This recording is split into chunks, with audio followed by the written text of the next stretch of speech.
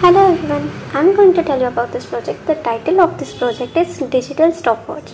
Here we have used 7-segment display, 7-segment decoder, AND gate, counter and a clock. This is a synchronous counter. That means output of this whole circuit is given to input of another circuit. Then output of this circuit is given as an input to this circuit. So this is a synchronous counter we used here. So for this is the combinational circuit. AND gate is used as a combinational circuit. As we give clock to this circuit, this will generate the signal clock pulses. Clock pulses are given to this counter. Counter will start counting from 0 to 9. This will count up to 9 because we have used here mod 10 counter. That means 1 0 1 0. 1 0 1 0, that means if both the inputs, this one and this one, if both are high, then here we use AND gate, means output will be high. So if both the inputs are high, output will be high and it will be reset. That means this circuit will get reset. Now, so this will count up to 9 through this 7-segment LED display. As 9 is here, then circuit will get be reset. If there is 9, then this circuit will get reset, but the clock will be given to this counter and this counter will start counting from 0 to 5 because here we have used mod 6 counter. That means 0 1 1 0. If these both inputs are high, then output will be high. That means if we get here 6, then this circuit will get reset and this decoder will decode the information from this counter and then it will display the numbers. So this process is called as fetch. This process is called as decode and this is the execution. And after we get this value 6, then the output of this circuit will be given to this counter because it's asynchronous. So it will start counting from 0 to 9 because here we use same the concept, like we have to count from 0 to 9. So here we use mod 10 because here we want to display 59. So here we want 9. So we connect this and this to AND gate. And if both the inputs are high, then this will get reset and then output of this circuit will given as a clock to another circuit. This will count up to 0 to 5. Here we want mod 6 because we want to display from 0 to 5. After 5, this circuit we have to reset and give clock to this circuit. So here we have used mod 6 counter. If both the pins are high, here we use AND gate. That means if both the inputs are high, then output will be high and this will get reset because we have connected to this reset pin. So this circuit will get reset at 5 and this circuit will reset at 9.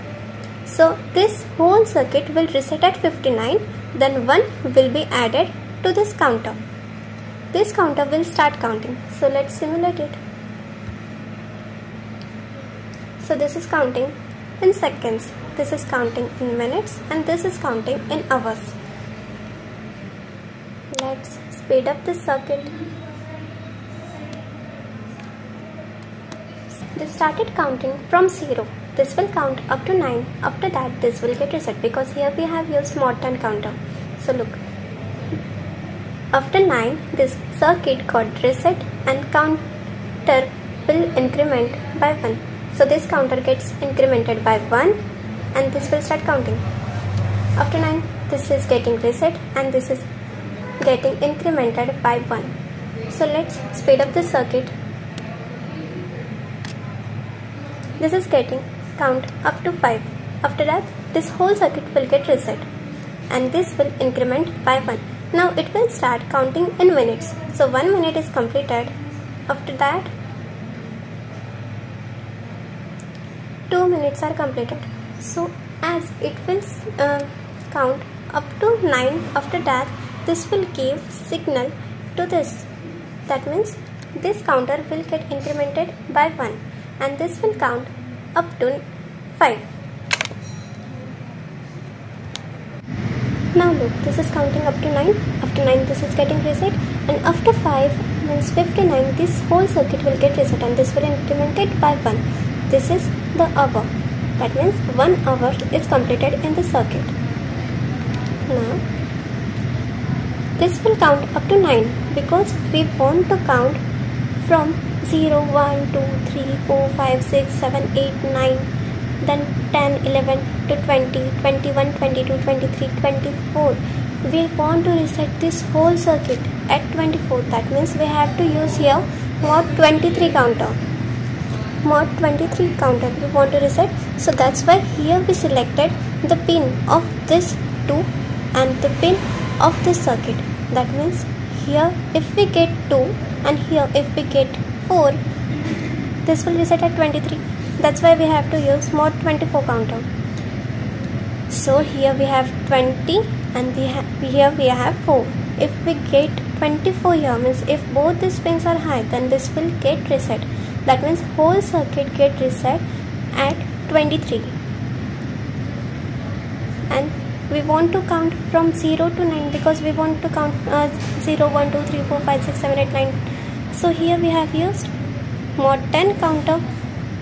Means if this both pins are high, then output will be high, and we have to give count to this counter, and this counter will count up to 2 because here 0, 0, 1, 0. That means here we have input as a 2 and here we have 4, and if both the inputs are high, then whole circuit will get reset.